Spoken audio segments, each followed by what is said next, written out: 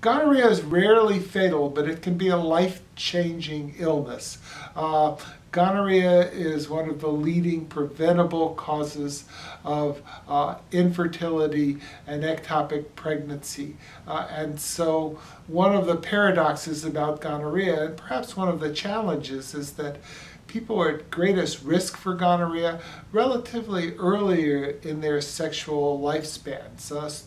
Person's greatest risk for acquiring a sexually transmitted infection is soon after the onset of sexual intercourse, when they, on average, tend to have more sexual partners. They're experimenting, they're learning about sexuality.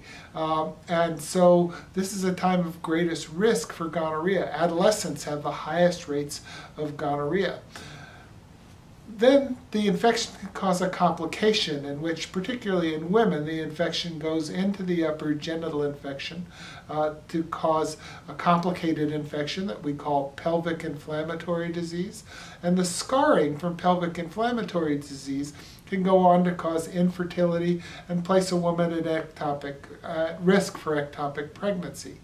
So you have this situation where an adolescent who is really not thinking about having a family or becoming pregnant is at greatest risk for these infections, and it is most often women who suffer disproportionately from these infections, may not be aware of the consequences of her infection until years or even a decade later.